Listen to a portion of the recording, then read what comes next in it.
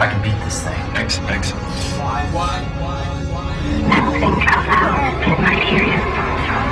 It's thinking.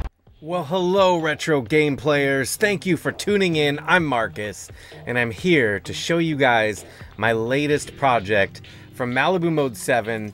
It's a music video album that only plays on the SEGA Dreamcast. And yes, this is a fully working SEGA Dreamcast indie release, so it uses a mil CD format, so your Dreamcast does need to have mil CD support, but many of them do. It's like, I don't know, a large percentage. Basically plays all 10 tracks from the Blue Crush album, which I released in like 2019, but then over the years worked on music videos and released them on the channel here.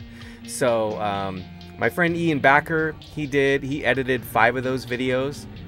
I did 5 of those videos, and they've been, you know, slowly being released or on the channel, which is cool. And I compiled them all onto this and was able to create this. So I'll give you some more background on this. But first up, Malibu Mode 7, Blue Crush. This is the original CD, and this came out in 2019. It first released on Bogus Collective, which is run by Twin Pines Malls, and he's amazing. This was all their art. He helped me out with much of the art on this, but also was sort of a good proponent for me musically to just help me get some exposure on his label, which is really cool. So yeah, that was awesome. And then I actually made a CD of it. This is it. It's a digipack, and I've sold it on my Bandcamp. It's like retro wave, chill wave, and I use, you know, old synths. I do play bass, guitar, that kind of stuff, sometimes drums, but they're usually like electronic drums, and I have like a MIDI sax. And another thing that's crazy is I use a YM2612 chip from the Sega Genesis or Mega Drive. So, and that's a real chipset. It's not an emulated thing or anything. It's actually like it's called the Mega MIDI. And I've shown that in different videos, but I use it to create some of the really cool like textures and sound and stuff. So anyway, that's what this album was. And then a few years later, this was more recent. This was, I think, just this year, I did Pink Crush, and this got a release over on Power Lunch Corp. And when that came out, it was actually a tape release, like a cassette tape release. And those sold out pretty quick. I do have a few at Galactics in Astoria if you are around locally and want to pick one up. They're over there. But anyway, I made this CD as well, so you know, that's cool. But I finally got this thing done, and what it is, again, is the 10 tracks, all the music videos that I worked on with Ian, and threw them up on a Sega Dreamcast album. So I'm going to be selling these at Portland Retro Gaming Expo, but I'm also going to release them on October 6th on my Bandcamp page. And so they're going to be available over there on the 6th. That's Bandcamp Friday, which means they don't take a cut of the money, which is great. The cost is going to be $25 plus shipping. I know that's not cheap necessarily, but at the same time, this is a full indie release. It's not a CDR.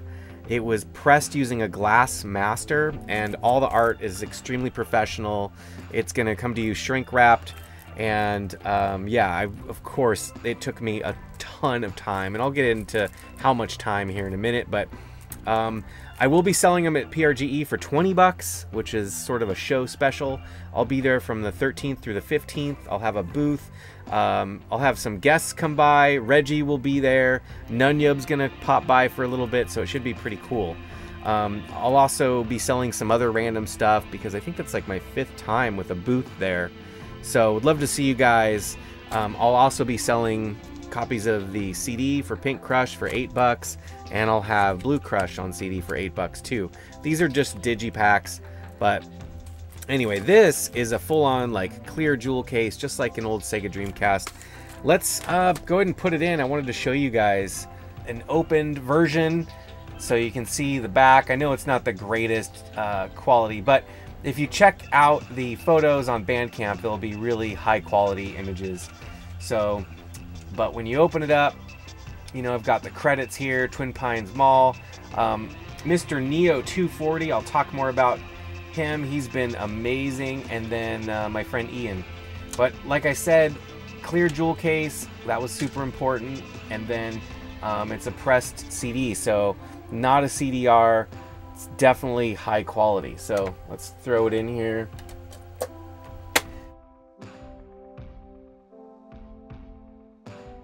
When I first started to like look around on how I can make a Dreamcast music video album, I found guides on how to just throw together like a movie, for example, but there was no controls. You couldn't pause it or fast forward it, or there was no menu, and I just didn't like that. I thought that that was just not going to work, especially with 10 tracks, and I wanted people to be able to like skip to a song if they like a particular song or whatever.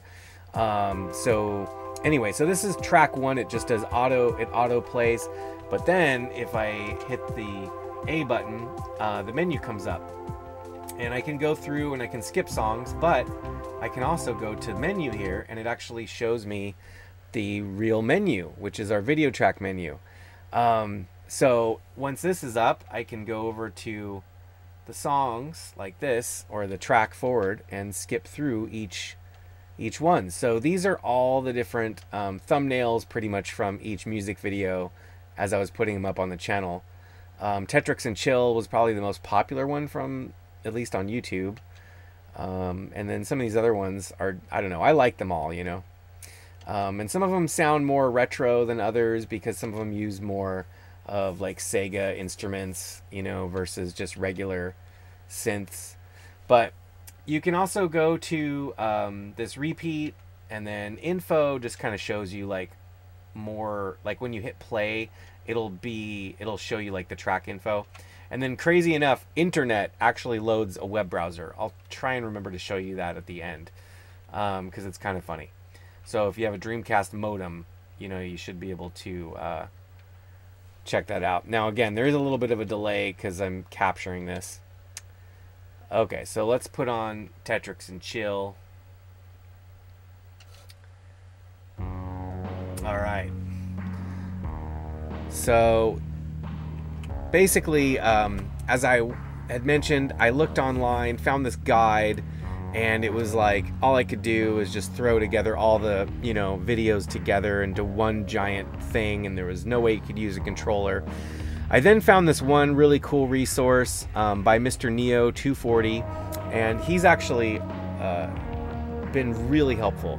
But his guide was lengthy and a little tricky to do, but I was able to get it at least some, you know, test discs where I only had like 3 songs. And anyway, I couldn't get it to work. I tried all these different methods. Finally, I reached out to him on like a Dreamcast forum, and he got back to me and he was like, send me your files, let me look at it. And I sent it over, and he's like, oh man, I'm so sorry, you're missing this one like 0 kilobit file that needs to be in this directory, and my guide didn't have it, and I'm really sorry, but it should have been in there. As soon as I put that in there, my test disk worked, and so then I was really off to figure out how to make it work. As I started adding the video tracks, I wanted to maximize their quality, and so that took me so long and so many trial and errors. I mean, I burned so many discs trying to do that, but in the end, I even came up with this idea. I was like, well, it looks like the mill CD, because actually Twin Pines Mall was helping me on the art, and he was like, hey, do you want me to put on here that it plays on an audio CD player too? And I was like, oh, maybe, let me look into that. And so I started to look at the guide from Mr. Neo, and I found the instructions on how to make an audio CD. So I started to do that, but what I really didn't understand is that the audio files take up like 50 megabytes. And so, because they're WAV files, and they're like, you know, they just take up, they're uncompressed basically. So when you have 10 of them, it takes up like 400, 500 megs. And that only leaves you a tiny little bit of space for the video files. So I did it, and then I saw how small the video files were. Like, they looked really terrible, you know, I mean, and I didn't want that. I wanted this to be like as high quality as possible. So what I did was I played with that bit rate. I threw the idea of an audio CD out the window. I was like, nah, that's okay. Like, I already have, you know, the audio CD anyway, so it wasn't that big of a deal. But I just kept playing with the bit rate, and I maximized it as much as I could, and through tons of hours. I honestly spent probably 100 hours, like easily 100 hours, refining and tweaking it. And I was able to get it up to the max of what I could reach as far as the disc. The disc can hold, I think it was 700 megabytes, and I was able to get this image up to 697 megabytes. And once I did that, you know, I was like ready to rock. So then of course refining the artwork with Twin Pines Mall, and then started production of duplication, and that was also tricky. I had to find somebody that would even do a clear jewel case. That's hard to find now, which is hilarious. And the people I used for my digipacks, they didn't do it. They were like, sorry, good luck with that though. So anyway, that's how I figured all that out, and in the end I'm really happy with it. I'm a massive Sega fan, and having this be on a Sega platform is kind of a dream come true for me. I hope you guys like it. I hope that there's some, you know, I hope that there's some love from the Dreamcast community, at least as far as having something that's like super weird. But I don't know, I'm really, you know, I've thought about it too, and I'm like, I think that having like things come out on the Dreamcast, of course, is great, but the music video side of it I think is really cool too. And it kind of makes me just think of like how, you know, music videos were so important back when I was a kid, and even Dreamcast days, you know. So anyway, there you go. That's gonna really show you. I'll show you the internet browser here too. Let's see. So if I just hit the A button, the menu comes up. Oh yeah, and I'll show you too.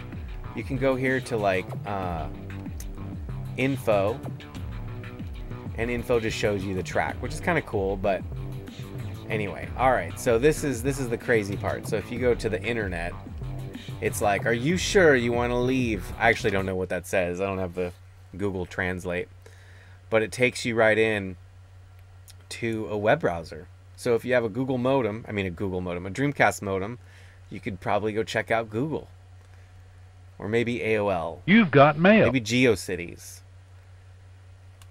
But it is pretty funny. So there we go. And I don't know what it's saying, but if you accept, it like takes you to whatever this is, configuring your modem. It's just pretty hilarious. So again, special thanks. These are all the numbers. It's so funny. I don't know. I wonder if it'll... I think I've played around with this just a little bit. Is that a Chaos Emerald? I think it is. Okay, I'll stop that. I think that's pretty annoying. Anyway, I'll end out of here.